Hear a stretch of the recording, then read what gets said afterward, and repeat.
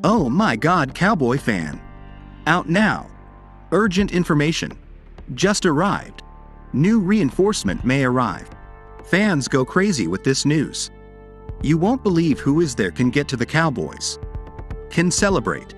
But before sharing this news with you, subscribe to the channel so you don't miss the progress of this contract, because we'll have everything up to date.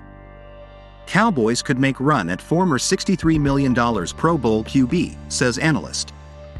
The Dallas Cowboys may be in the market for a new backup quarterback this offseason depending on the future of current QB2 Cooper Rush. The veteran quarterback is slated to be a free agent in March and is expected to generate interest from other teams after his strong performance during Dak Prescott's absence. Prescott continues to be the Cowboys' franchise quarterback with 2 additional seasons remaining on his current 4-year, $160 million contract. The 2-time Pro Bowl quarterback has missed time in 3 straight seasons, making backup quarterback an important position for Dallas to address.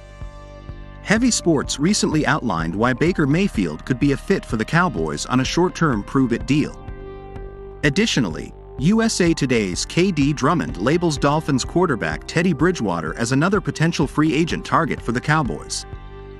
Already leave your like in this video so you don't miss the latest Cowboy news we posted here. Thank you very much. Cooper Rush played himself into a solid contract this offseason, and that money isn't going to come from a club which has invested $40 million per season in their starter, Drummond detailed on December 27, 2022. He'll get paid by a team looking for a bridge mentor type to a highly drafted rookie QB.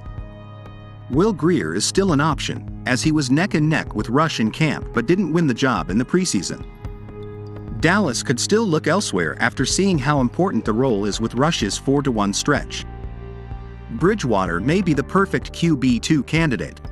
With Tua Tagovailoa battling injuries throughout the season, Bridgewater has been relied on in Miami, posting 522 passing yards, 3 touchdowns and 3 interceptions while completing 61.7% of his passes during his 4 appearances. Bridgewater never quite lived up to the 3-year, $63 million contract he signed with the Panthers in 2020, but would offer the Cowboys the perfect resume to be a backup candidate. The signal caller has experience as an NFL starter and can be relied on to help win games, if needed, during short spans of a season. The veteran has made 64 career starts over his 9 NFL seasons, throwing for 14,959 yards. 74 touchdowns and 46 interceptions while completing 66.4% of his passes over this span. Bridgewater signed a reasonable 1-year, $6.5 million contract with the Dolphins last offseason. Hey Cowboys fan! In your opinion, would Teddy Bridgewater be a good signing for the Cowboys or not? What's your opinion? Put it in the comments because it's very important for the Dallas Cowboys.